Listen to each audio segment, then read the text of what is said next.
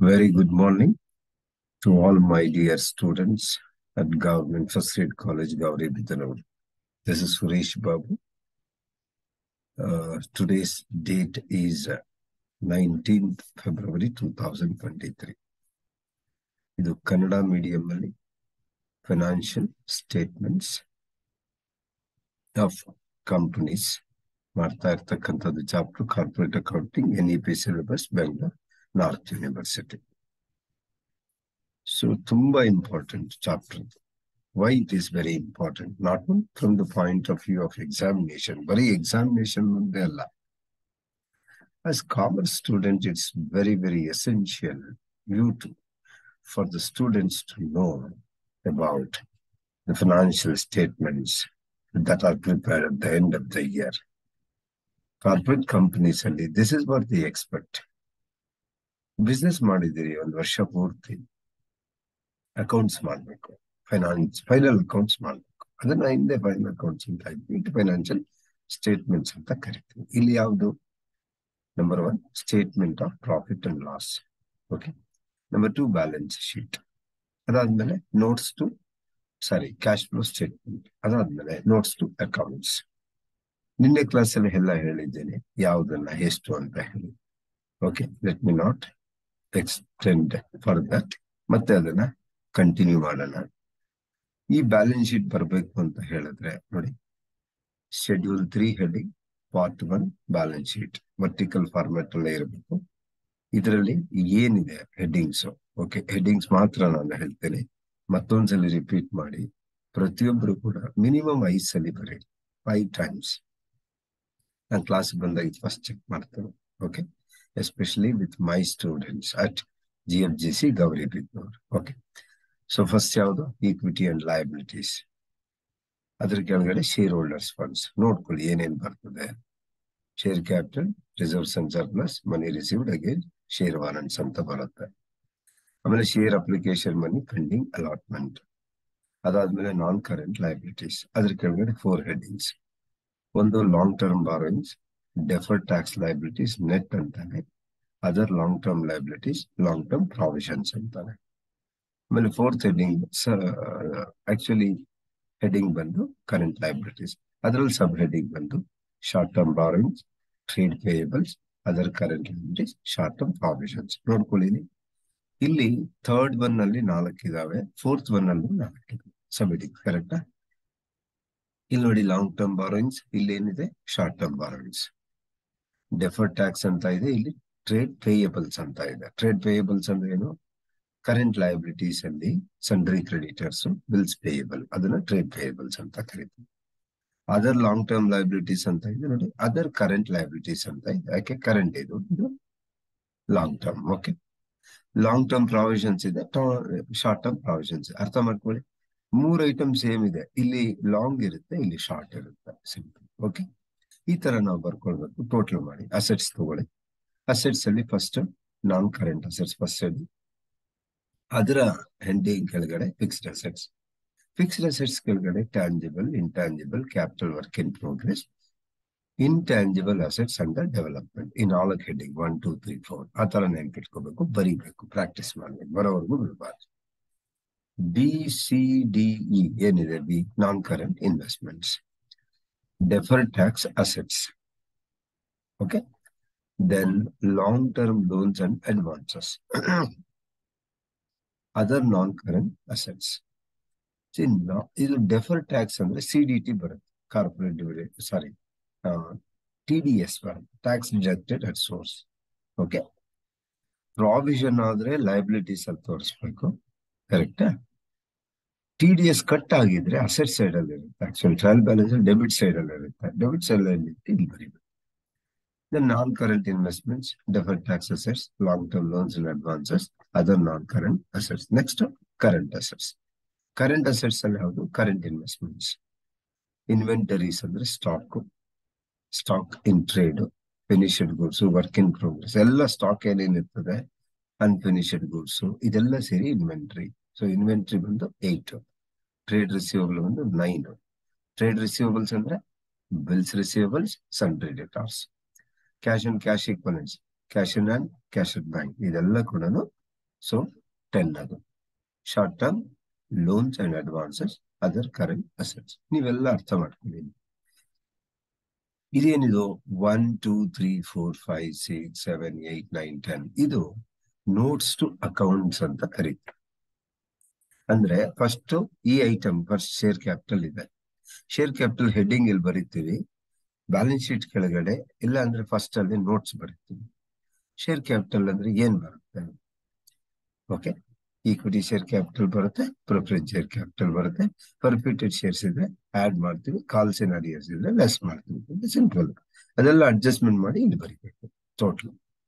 Similarly reserves and surplus. Reserves and surplus ಅಲ್ಲಿ ಏನ್ ಬರೀತೀವಿ?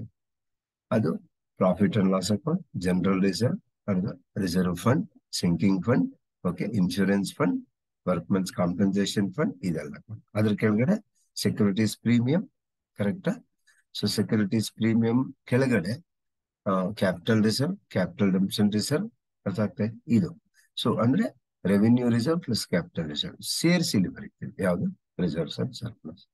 ಮೂರನೇದು ಯಾವುದು? Long term borrowing. ಸಾಮಾನ್ಯವಾಗಿ ಏನ್ ಬರುತ್ತೆ? ಡಿಬೆಂಚರ್ಸ್ ಬರುತ್ತೆ, ಲಾಂಗ್ ಟರ್ಮ್ ಲೋನ್ಸ್ ಬರುತ್ತೆ. ಆಮೇಲೆ ಫೋರ್ತ್ ಒನ್ ಯಾವ್ದು ಬರ್ತದೆ? ನೆನ್ಪಿಟ್ಕೋಬೇಕಿದು. Trade payables is the fourth one. ನಾವೇನು ಸೆಂಟ್ರಿ ಕ್ರೆಡಿಟರ್ಸ್, ಬಿಲ್ಸ್ ಪೇಯಬಲ್ಸ್, ಅದು ಫೋರ್ತ್ ಒನ್. ಫಿಫ್ತ್ ಒನ್ ಯಾವುದು? Other current liabilities. ಇದು ಬಿಟ್ಟು ಉಳಿದ ಯಾವುದಿದೆ ಕರೆಂಟ್ ಲಯಬಿಲಿಟೀಸ್, ಅದೆಲ್ಲ ಪ್ರಾವಿಷನ್ಸ್ ಇರುತ್ತಲ್ಲ, ಅದನ್ನೆಲ್ಲ ಬರೀ ಶಾರ್ಟ್ ಟರ್ಮ್ ಪ್ರಾವಿಷನ್ 6 ಇದೆ. ಅದಾದ್ಮೇಲೆ 7 ಅಂದ್ರೆ ಫಿಕ್ಸ್ಡ್ ಅಸೆಟ್ಸ್. ಫಿಕ್ಸ್ಡ್ ಅಸೆಟ್ಸ್ ಅಲ್ಲಿ ಟ್ಯಾಂಜಿಬಲ್, ಇಂಟ್ಯಾಂಜಿಬಲ್ ಎಲ್ಲ ಸೇರಿಸಿ ಬರೀಬೇಕಾಗ್ತದೆ. Good will, patents, trade marks, copy rights, ಇದೆಲ್ಲ ಇಂಟ್ಯಾಂಜಿಬಲ್ ಅಸೆಟ್ಸ್. ಅದ್ರ ಕೆಳಗಡೆ ಯಾವುದು? Land and buildings, plant and machinery, furniture, motor wands. ಕರೆಕ್ಟಾ? 1 minute.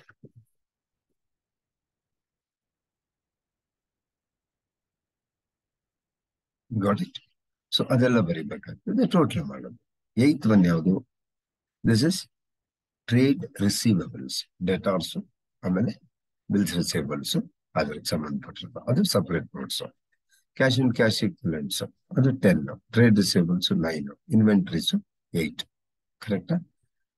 ಸೊ ಇದನ್ನ ಮತ್ತೆ ಒಂದು 5 ನೋಡಿ, ಇದೆಲ್ಲ ಓದ್ಕೊಳ್ಳಿ. This is very important. Okay, ಯಾವ್ದಿದು? General instructions for preparation of balance sheet. ನೋಡಿ, all the things have been given in detail ಆಗಿ. So it is your duty to pay attention and read everything. ನೀವೆಲ್ಲ ಓದ್ಬೇಕು, ಬರೀಬೇಕು. What ever it is being given. Tangible assets ಅಂದ್ರೆ ನೋಡಿ, everything. Intangible assets ಅಂದ್ರೆ ಏನು, ಯಾವ್ದು ತಗೋಬೇಕು? ಒನ್ಸ್ ಯು ರೀಡ್ ದಿಸ್, ನಾನು ಇದನ್ನೇ ಕ್ಲಾಸಲ್ಲಿ ಬೇಕಾದ್ರೆ ಎಕ್ಸ್ಪ್ಲೇನ್ ಮಾಡ್ತೀನಿ. Here it is not required. Okay, ಈಗ ಯಾವ್ದಿದು? Format of finance statement of profit and loss ಮಾಡೋಣ. ಇದರಲ್ಲಿ ಕಾಮನ್ ಶೆಡ್ಯೂಲ್ 3 ಬರೀಬೇಕು, ಪಾರ್ಟ್ 2. ಅದು part 1 balance sheet, part 2 statement of profit and loss. Same ನೋಡಿ, ಪರ್ಟಿಕ್ಯುಲರ್ಸ್ ಇದೆ, ನೋಟ್ ಇದೆ, figures for the current year ಇದೆ, figures for the previous year ಇದೆ. Same ಇದು ಫಾರ್ಮೆಟ್. ನೋಟ್ಸ್ ಟು ಅಕೌಂಟ್ಸ್ ಕೂಡ ಬರೀಬೇಕು. ಫಸ್ಟ್ ಒನ್ ನೋಡಿ, ರೆವಿನ್ಯೂ ಫ್ರಮ್ ಆಪರೇಷನ್ಸ್. ಏನಿದು? ಸೇಲ್ಸ್ ಅಂತ ಅರ್ಥ. Sales minus excise duty. ಅರ್ಥ ಆಗುತ್ತಲ್ಲ? ಕೊಟ್ಟಿರ್ತಾನೆ ಪ್ರಾಬ್ಲಮ್ ಅಲ್ಲಿ, ಟ್ರಯಲ್ ಬ್ಯಾಲೆನ್ಸ್ ನೋಡ್ಕೋಬೇಕು. So that you should be writing. Sales ಬರೀತೀರಿ. ಆಮೇಲೆ second one other income. Other than sales ಇನ್ನೇನಾದ್ರೂ income ಇದ್ರೆ ಬರೀಬೇಕು. You should be writing it. ಓಕೆನಾ? ದೆನ್ ನೋಡಿ, ಇದು 1, ಇದು 2, ಇದು 3 ಯಾವುದು? Total revenue. Revenue from operations ಅಂದ್ರೆ ಬಿಸ್ನೆಸ್ ಇದು. ಆಮೇಲೆ ಅದರ್ ಇನ್ಕಮ್ 1 + 2 ಎರಡೂ ಸೇರಿಸಿದ್ರೆ 3 ಟೋಟಲ್ ಮಾಡ್ತಾ ಇದ್ದೀವಿ. ಏನಿದ್ರ ಅರ್ಥ? ಪ್ರಾಫಿಟ್ ಅಥವಾ ಲಾಸ್ ಎಷ್ಟು ಬಂದಿದೆ ಹೆಂಗ್ ಗೊತ್ತಾಗುತ್ತೆ? ನಮಗ್ ಬಂದಿರೋ ಇನ್ಕಮ್ ಎಲ್ಲ ಆಡ್ ಮಾಡ್ಕೊಳ್ತೀವಿ. This is income. ಒಂದು ಬಿಸ್ನೆಸ್ ಇನ್ಕಮ್, ಇನ್ನೊಂದು ನಾನ್ ಬಿಸ್ನೆಸ್ ಇನ್ಕಮ್. ಆಡ್ ಮಾಡ್ಕೊಳ್ಳಿ, 1 and 2 ಮಾಡಿ. ಕರೆಕ್ಟಾ? ಇದರಲ್ಲಿ ಎಕ್ಸ್ಪೆನ್ಸಸ್ ಏನಿದೆ ಅದನ್ನ ಕಳೀರಿ. ಕರೆಕ್ಟ್ ಅಲ್ವಾ? ಖರ್ಚುಗಳೆಲ್ಲ ಕಳಿಬೇಕಲ್ಲ. So that's what expenses. Expenses ಏನ್ ಬರುತ್ತೆ? ಒಂದು ಕಾಸ್ಟ್ ಆಫ್ ಮೆಟೀರಿಯಲ್ಸ್ ಕನ್ಸ್ಯೂಮ್ಡ್.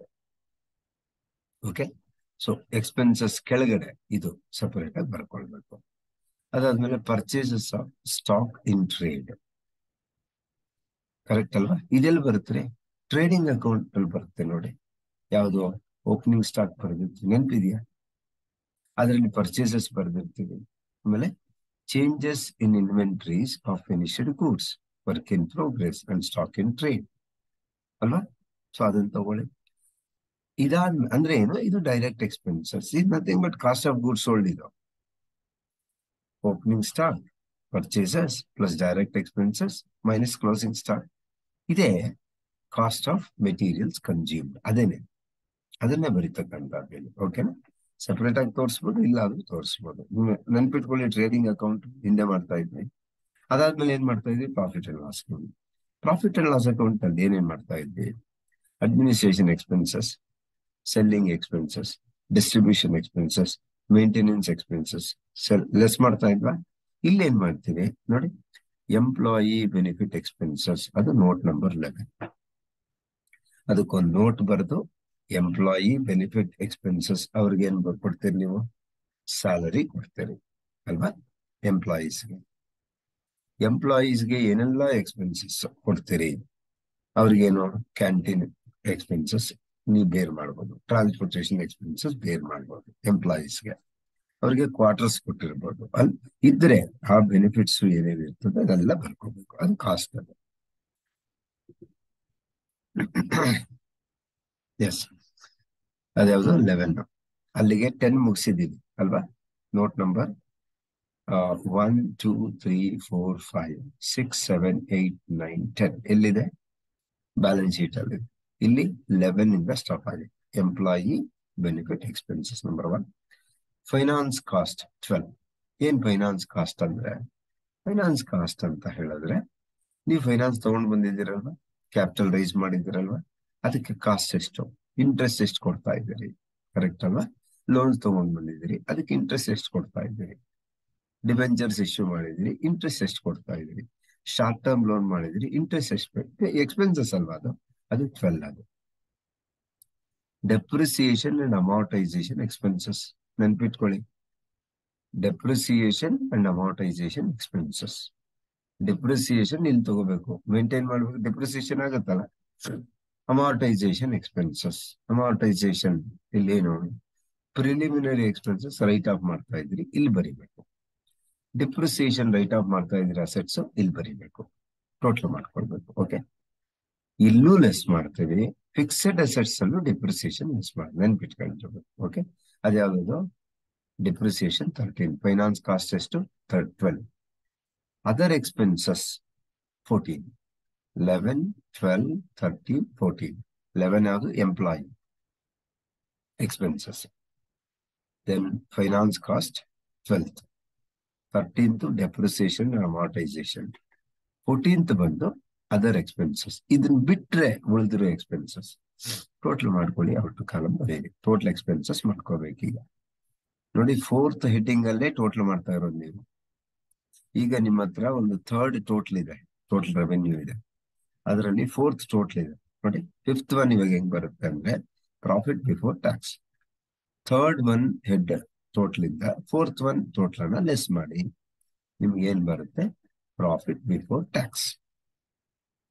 ಇದರಲ್ಲಿ 6th ನೋಡಿ, 6th one tax expenses less ಮಾಡಿ ನೋಡಿ. 1 2 3 4 ಹಾಗೆ ಕಂಟಿನ್ಯೂ, ಟ್ಯಾಕ್ಸ್ ಎಕ್ಸ್ಪೆನ್ಸಸ್ ಲೆಸ್ ಮಾಡಿ.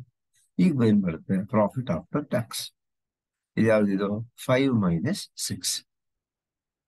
ದೆನ್ ಈಗೇನ್ ಬರುತ್ತೆ, earning per equity share. Basic ಒಂದು, ಡೈಲ್ಯೂಟೆಡ್ ಒಂದು.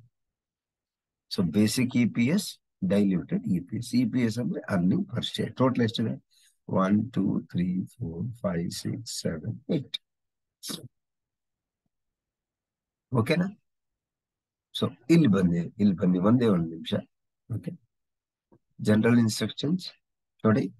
The provisions of this part shall apply to the income and expenditure account referred to in subclass 2 of clause 40 of section 2 in like manner as they apply to a statement of profit and loss.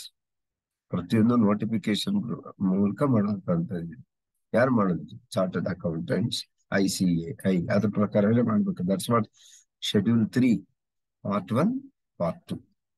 Part 1 ಬಂದು balance sheet, part 2 ಬಂದು statement of profit and loss. ನೋಡಿ 2 ಅಲ್ಲಿ A ಏನು in respect of A company other than finance company revenue from operation shawl disclose separately in the notes revenue from sale of products sale of services other operating revenues less excise duty ನೆನ್ಪಿಟ್ಕೊಳ್ಳಿ. ಇದ್ರಲ್ಲಿ financial companies ಬರುತ್ತೆ, ನಾನ್ financial companies ಬರುತ್ತೆ. ಓಕೆನಾ? Then B, in respect of finance company, okay, revenue from operation shall include revenue from interest. Other financial services, ಏನಿದೆ ಅದನ್ನ ತಗೊಳ್ಬೇಕು. Then finance cost, ನೋಡ್ಕೊಳ್ಳಿ. Finance cost shall be classified as interest expense, ನೆನ್ಪಿಟ್ಕೊಳ್ಳಿ. Interest ಅನ್ನು ನಾವು payment ಮಾಡಿದ್ವಿ, financial cost ಅದು. Applicable net gain or loss on foreign currency transactions.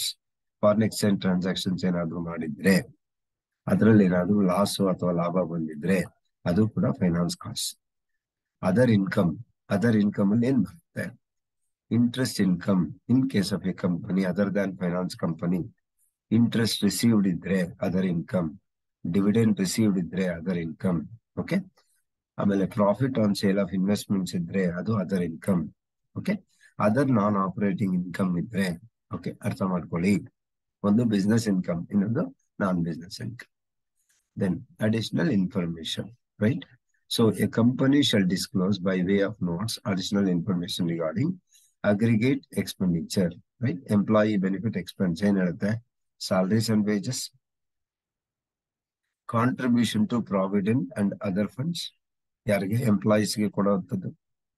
Expense on employee stock option scheme, ESOP ಅಂತ ಹೇಳ್ತೀವಿ. Staff welfare expenses, depreciation amortization expense ನೆನ್ಪಿಟ್ಕೊಳ್ಳಿ.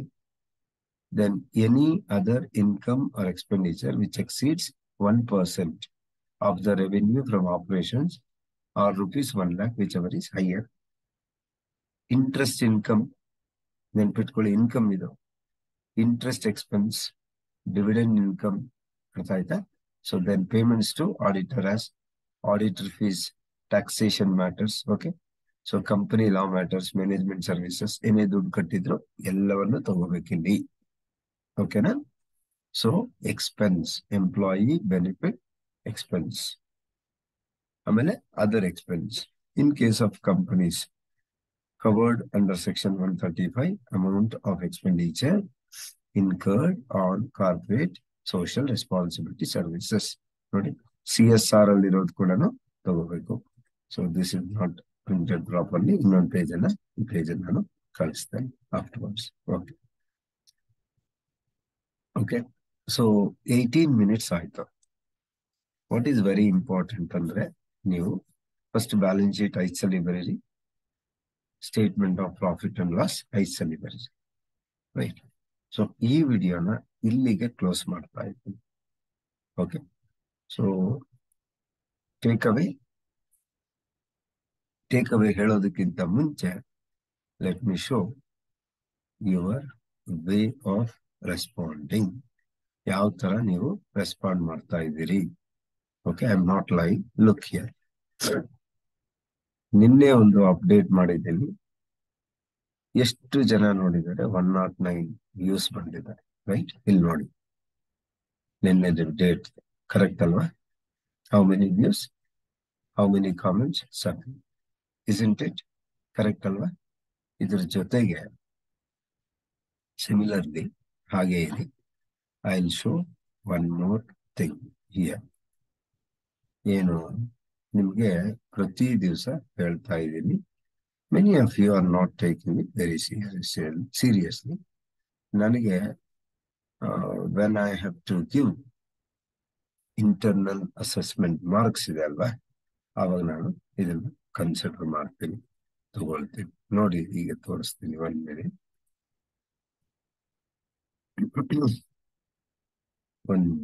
only 1 minute. I'll just come back. Right?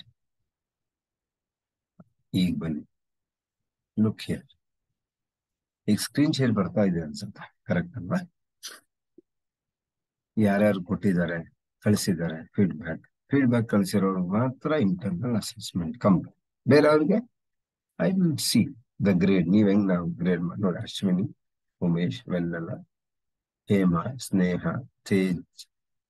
Teju, ಕಾವ್ಯ, ಅಜಿತ್, ತನ್ವೀರ್, ಭಾಷಾ, ಮೌನಿಕಾ, ಮೇಘನ, ಸುದರ್ಶನ, ಅಮೃತ Reddy, Anusha, correct.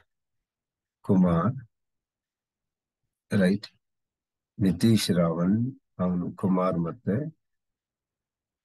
Harshita, then ಶುಭ, ನಿಖಿಲ್ ಕುಮಾರ್, ಉದಯ್ ಕುಮಾರ್, ತೇಜು, ಮೇಘನಾ, right. Then Nikhita, Umashree, ಅಲ್ತಮಶ್, Mubarak Ali, Bharat Reddy, Vidyashree LP, right.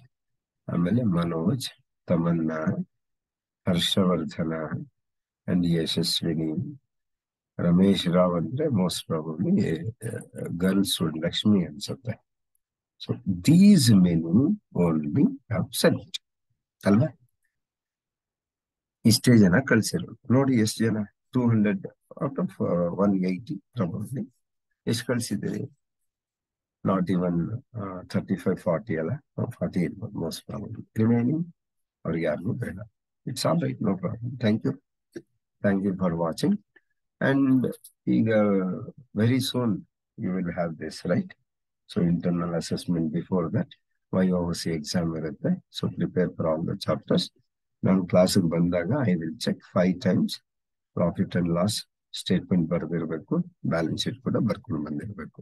I will check each and everyone. This is Suresh Babu MG from Government First Grade College, Gauri. Thank you for watching.